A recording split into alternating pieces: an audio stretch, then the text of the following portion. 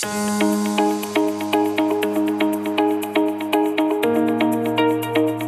morning. I'm Dr. Raina, pleased to talk to you.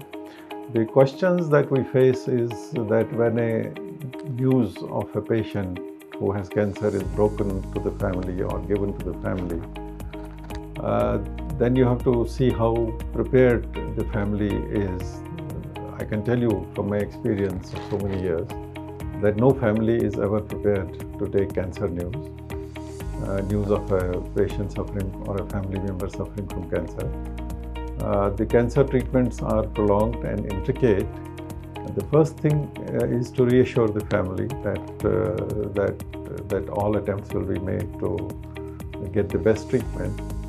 That takes a time and takes a little time to assimilate or to digest that information. So the next step is to gather information as to where to go for treatment, which institution to go for treatment.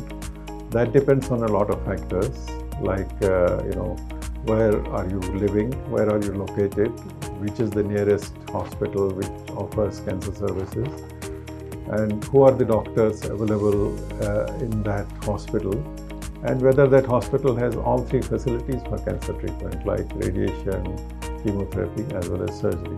These are the factors that will decide as to where you will take the treatment and which hospital you will take it to.